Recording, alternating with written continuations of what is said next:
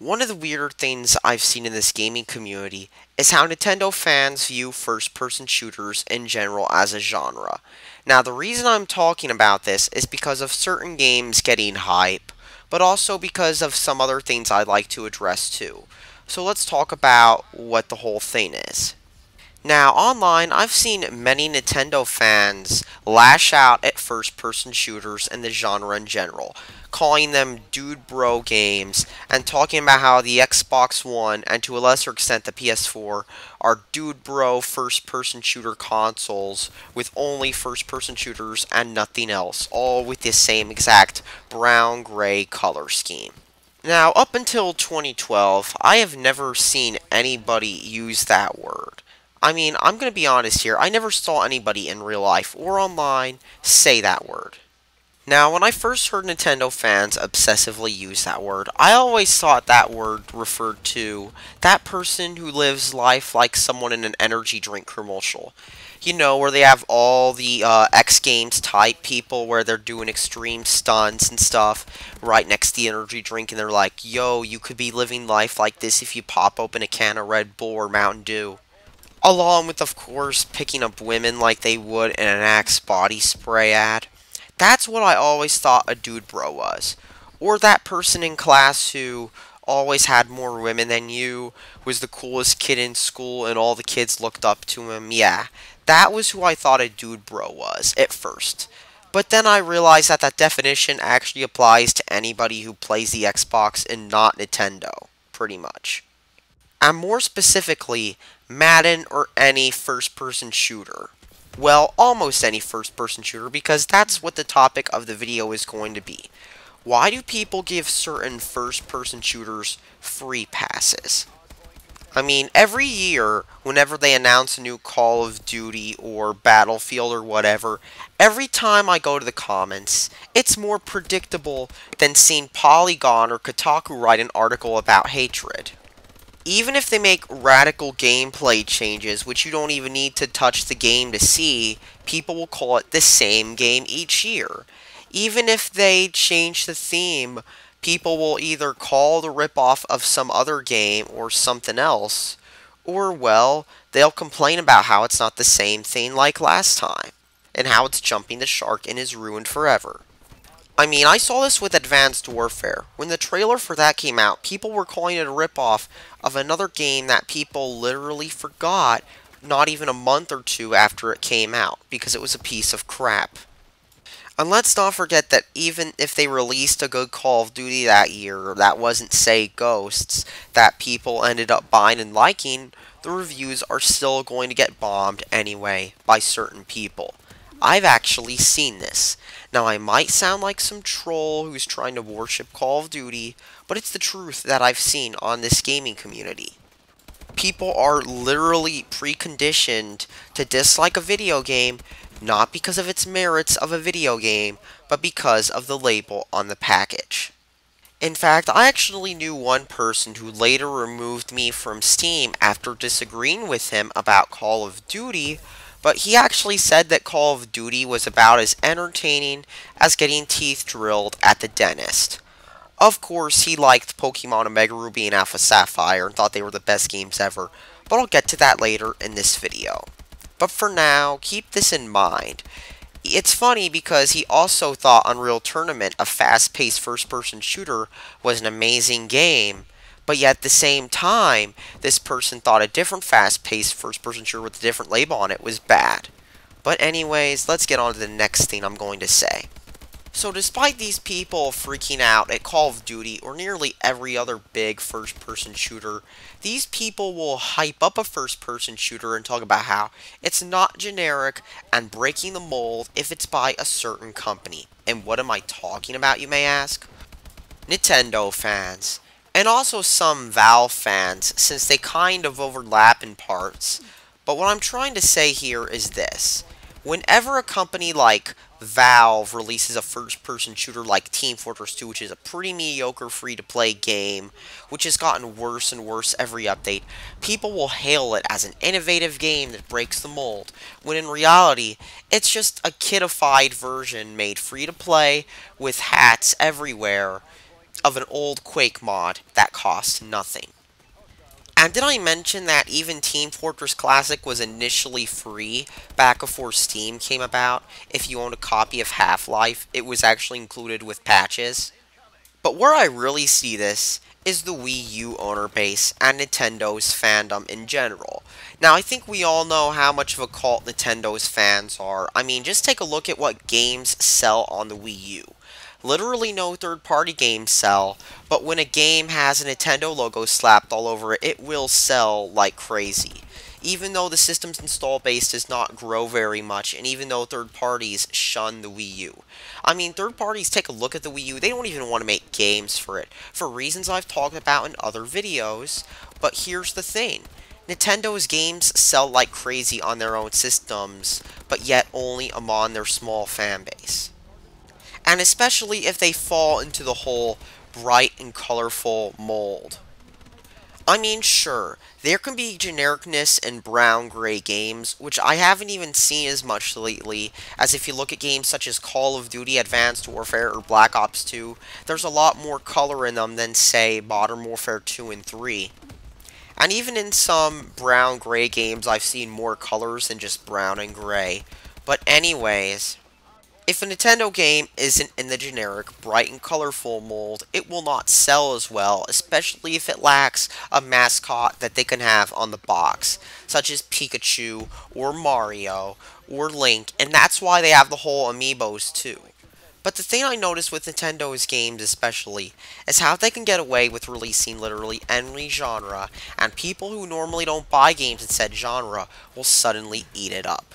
I mean, look at how many Pokemon fans have never touched a Shin Megami Tensei game, despite Shin Megami Tensei being Pokemon's influence. And look at how Shin Megami Tensei 4 sold on the 3DS.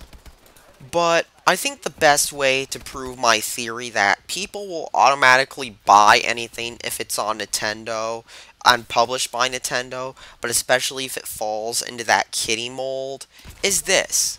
3 recent Wii U games. Devil's Third, a re-release of a Wii game, Metroid Prime Trilogy, and Splatoon. So let's start off with the first one, Devil's Third. Now, Devil's Third was a game that literally nobody touched during the whole THQ bankruptcy sale a while ago. I mean, literally everything THQ had worth buying, people picked up. From Saints Row, to Metro, to Company of Heroes, and even Homefront got picked up by somebody. Yeah, Homefront, of all games. So it says something when this game got picked up by, of all people, Nintendo, while everybody else was sitting there buying Darksiders, buying Metro, buying Saints Row, buying even Homefront. And from gameplay, Devil's Third, once you look at what it looks like, you can see why Nintendo picked it up. It looks like a generic action game from the PS2 era. Like, remember back in the PS2 day when you had all those edgy games coming out, like all the gang games, and then you had Shadow the Hedgehog and that stuff. Remember when all that stuff was coming out? I mean, the clunky gameplay feels straight out of the PS2 era, along with the uninspired graphics and theme. I mean, it doesn't look like anything impressive. And yet, I've seen people in this small Wii U owner base hype it up like it's going to be the greatest game ever. Like, this is going to be the game that will show those Xbox One and PS4 owners that the Wii U is an amazing system for real gamers. And that those dude bro next gen systems aren't worth owning. And yet me, as a person who's played a lot of games and understands exactly why the Call of Duty series has so much appeal, looks at this game and wonders, what is this crap? And yet you've got these people in this small fan base hyping this game up like it's going to be the greatest thing ever. Like it'll be the next Call of Duty, the next Halo, the next big game that will get people playing the Wii U. And yet it will never happen. But what also got revealed the other day was Metroid Prime Trilogy.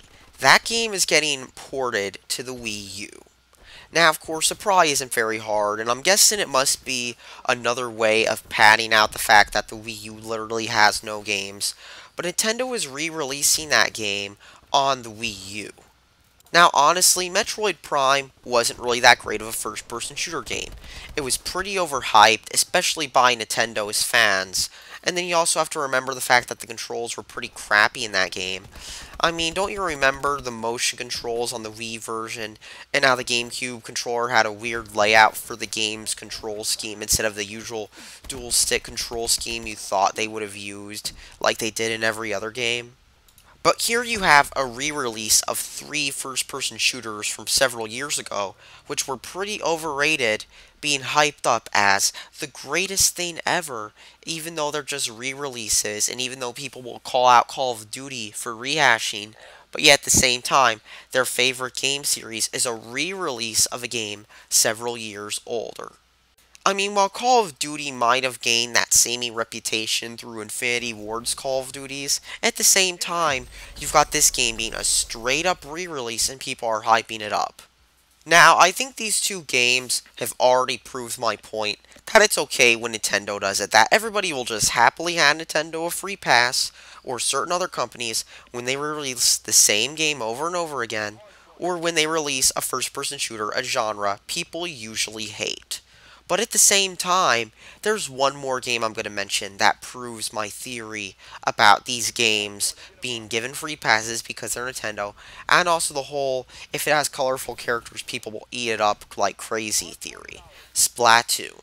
Now, Splatoon to anybody else would look like a bland, generic game, which has a bunch of colors in it because it can, and with no real artistic direction. I mean, it looks like a clone of the Blob, but in third-person shooter form. But yet at the same time, you've got this whole thing where people are hyping it up like crazy. And like they're talking about like Splatoon and how it's going to be amazing, and they're even drawing Rule 34 of it like crazy too. I mean, it honestly looks like one of the blandest, dullest games ever. I mean, just spraying around colors does not make your art style good. But yet at the same time, the art style of Splatoon panders to those who only have to see a bunch of colors and color-coded characters, and you'll think it's the greatest thing ever. It puzzles me why people think this, but honestly, I see nothing appealing about Splatoon whatsoever. It looks like one of those games you designed for a 10-year-old whose parents won't let them play Call of Duty. I mean, it genuinely looks like that. But at the same time, you've got all these people hyping this game up like it's the greatest game ever made. Like it's going to be the next Call of Duty 4, the next Halo, the next Quake, the next Doom. They're hyping it like it's going to be one of those games, and yet it's not going to, because it's a bland, generic game released on a system nobody owns. But what I still don't understand is this. Why is everybody giving these games a free pass if they're on a Nintendo system and published by Nintendo or published by a certain other company like, let's just say, Valve? I use Nintendo as an example for most of this, but this also happens with some other companies too, and that's what I wonder.